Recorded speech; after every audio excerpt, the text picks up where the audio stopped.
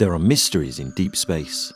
The nature of dark matter and dark energy has perplexed astronomers for decades. But ESA's Euclid Space Telescope is now ready to help.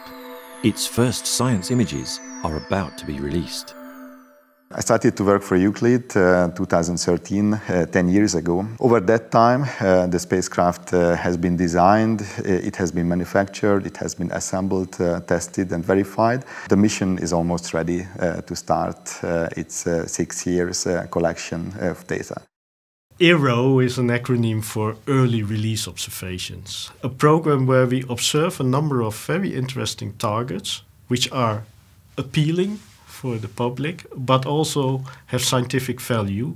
I've seen the first ERO image and had this enormous pleasure. It's absolutely stunning, so this is a very exciting moment. Scientists are still working on the images to be ready for the release. The result is really astonishing. Euclid is designed to map approximately 1.5 to 2 billion galaxies. By analysing the shapes and distribution of those galaxies, astronomers will gain clues to the nature of the dark matter and dark energy. For the first time with Euclid, we can take a sample of galaxy for which I know the stellar mass, for which I know how much stars they form, etc. And I can go and measure very accurately how much total mass, how much dark matter mass there is in them. And that's what I want to do with Euclid on my side. During its mission, Euclid will generate a vast amount of data, the equivalent of 1 million DVDs that must be stored and made available to the world's astronomers. These images together will give us the total structure of the universe up to a look-back time of 10 billion years. So we can follow the evolution of the structure over 10 billion years.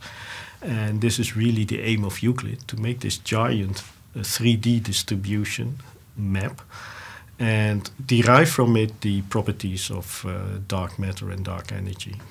Now that we have real data in place, that's really a game changer for us. So we now can test everything, that we can offer this real data to our interfaces, which is really, really exciting for us. So this is a very emotional moment and very challenging also.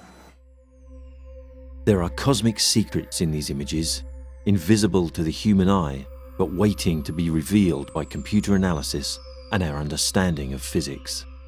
Euclid's scientific mission into the dark side of the universe is about to begin.